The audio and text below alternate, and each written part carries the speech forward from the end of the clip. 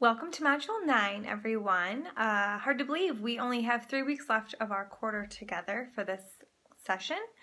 This week we will be looking at the chest and rib anatomy. For this week, same exact format as we've done previously, as I'm sure you are already familiar with. So written assignment, 3-paragraph format. First paragraph, is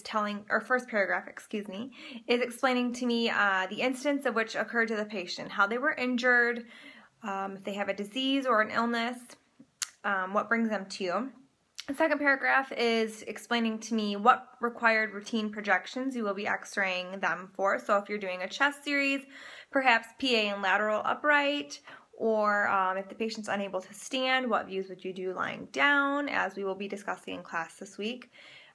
If you have specific questions of what routine images to do for the body part that you'd prefer, don't hesitate to reach out to me. Send me an email. I'll get back to you as soon as possible and go over things with you to explain what could be a possibility for you to write your paper on.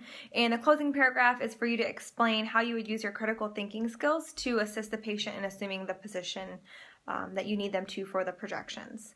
The lab assignment for this week, same format as before as well. So the workbook pages and the flashcards, again, all need to be submitted to me on one document and on time.